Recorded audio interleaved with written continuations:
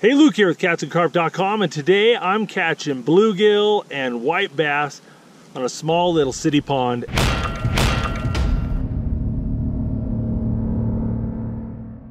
Here we are at Salem Lake in Utah, and we're gonna do a little fishing. This is a place that's really nostalgic for me and Rebecca.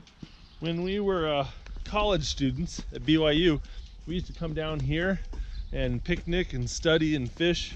There's a little bit of everything in this lake. There's carp, there's catfish, there's bass, there's panfish, there's trout. This used to be all vegetation along the shoreline, and they just chopped it down, destroyed it, which is terrible because this was great habitat right in here. Big old carp right there feeding. Yeah, I don't think I brought any carp gear. Nathan, did you fall in already? Yeah. Oh. See how we got a little freshwater spring coming out here? That water's icy cold. So that really cools down this spot here. And when it's this hot, cold water is a good spot. You got shade, cold water, some depth, good combo. I got the bite. Yeah, you got a bunch of bites. I'm getting tons of little nibbles that haven't been hooking up on this rod with the worms, which probably means bluegill, but the hook's a little bit big. So I'm thinking I might check my bait and downgrade the hook, make it a little bit smaller, and see if that doesn't help us catch more fish. Yep, lost all of our worms. Got some number 10 eagle claws here. We're gonna switch out to that and see what's out there. Throw that out there, see what happens. You guys having fun though? Yeah. That's good. There's Tommy, warming up in the sun. There's Nathan, just doing whatever Tommy does. Trout, Tom. Oh, trout. Come on, get it.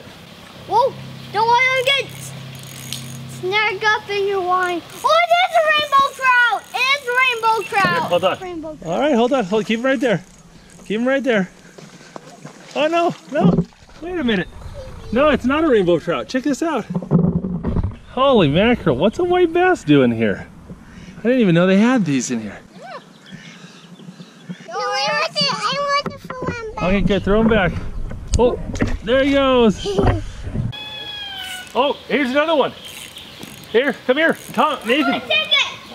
It might be a rainbow trout. It might be. Crazy. Oh, hold on. Oh,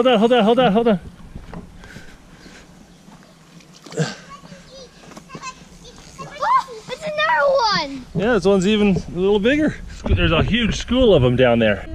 There's another white bass. He's off. All right, come here. Oh, here's another one. All right, Nathan, smile. Cheese. Good job. Bye-bye. Okay. All right, Nathan. All right, buddy. Let's see. There we go.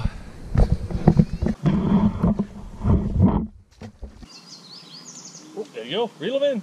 Yeah. He's yours.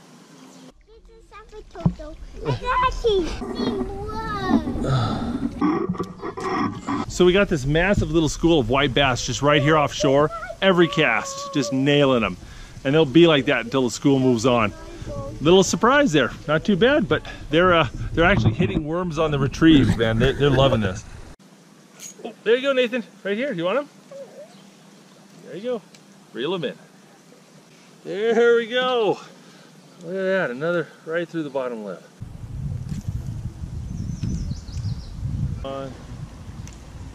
There you go. There we go, nice little bluegill. Nice little bluegill there. Another white bass. Yeah, and these things, when you get into a school of them, they're just thick.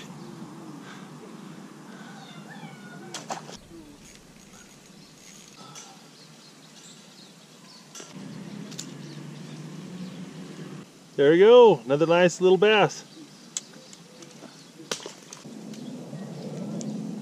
There we go.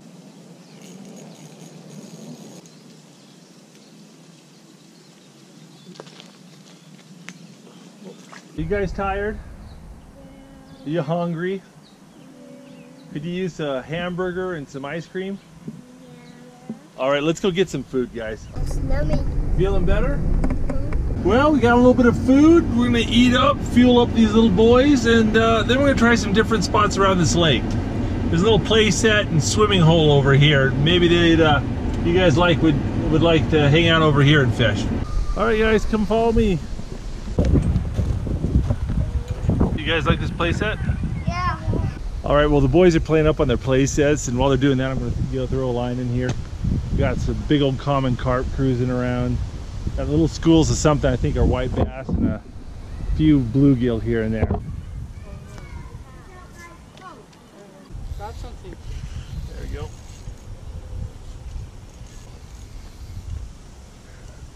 Right there. Well, it's really clear, guys, and there's no structure or no snags on the bottom. So I think what I'm gonna do is cast out and just creep it across the bottom, see if I can't cover more distance. That might help pick up something. That's a fat bluegill. Caught a few fish here, but I am getting sunburned, so I'm gonna run to the store, pick up some sunscreen, and we'll see what we do next.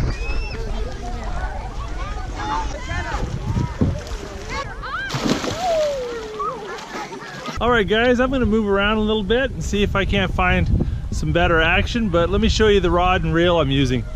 Went down to Sportsman's Warehouse and got a bunch of combos. All of them 20 bucks or less. This one's by South Bend. It's the Microlight combo, and had to get some line on it. Didn't come with line, and it's all right. It's a decent little ultralight. It's not bad. Ooh, it's windy today.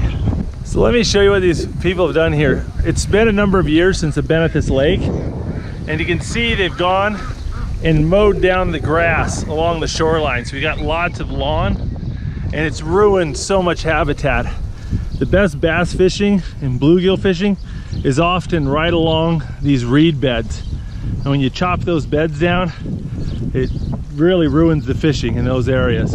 And the overhanging trees too, those are really important. It's kind of unfortunate that this has been developed more, but it is what it is. Let me show you a bluegill nest right here. See right there? That little cleared out spot is a bluegill nest. I can see a lot of bluegill nests right along here where the bluegill are protecting their babies. All of the nests are along the shoreline that has reed beds and vegetation. All the stuff that's been mowed down to the water's edge doesn't have any nests. Destroy the vegetation, you destroy the spawning habitats for a lot of fish. A lot of great fish habitat goes with it. It's pushing 90 degrees, it's hot. So I'm gonna try fishing in the shade of this big tree. Man, if I was a fish, that's where I'd wanna be, out of this sunlight. Overhanging trees mean shade, and they mean structure. There's stuff on the bottom.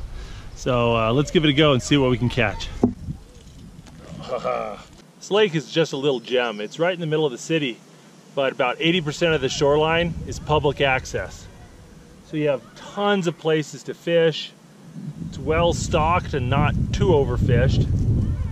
It's just a great place. You know, I'm watching these fish take the bait, and these polarized sunglasses are just worth their weight in gold right now. But I'm noticing that the fish are hitting the bait on the fall more than they are on when it's sitting on the bottom.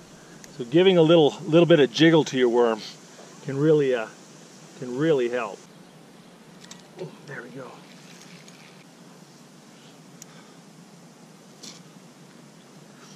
That's a decent size bluegill. I mean, that's fun. Sure hard to beat worms as bait. There we go.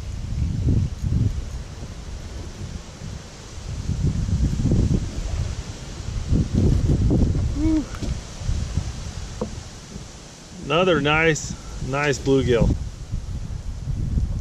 Too bad there's no flatheads in Utah. Could use that. There we go. You know, usually fishing at evening or in the morning is best because the fish are more active and out and about. And that's true for carp and catfish and trout, a lot of fish. I find that bluegill are easiest to catch in the middle of the day because of this. You know, they congregate in these shady spots, and you can just nail them one after another. They get concentrated. If you're ever fishing in the heat of the day and nothing's biting, man, grab an ultralight rod, some worms, find yourself a big shady tree that overhangs a deep spot, go to town. No more white bass. School must have moved on. Well guys, it looks like I wore out my welcome here. Let's move around and see if we can find another spot. This would be a good spot for catfish too. Hey, you want to catch a fish? What? You want to catch a fish? You know how to reel it? Take this thing, crank it like that. Pull it up high there, pull them out. There you go. Daddy, I got a fish. Done. Bye. All right. That is all. Well guys, there's another bluegill, but it's getting late and I think the kids are done swimming, so I am going to go home and call it a day. But hopefully you guys enjoyed this video. If you want to see more videos from the Catfish and Carp YouTube channel, don't forget to click subscribe. We put out new videos every Saturday morning. Anyway guys, thanks for watching. If you like this video, don't forget to check out our other YouTube channel, the Outdoor Boys YouTube channel.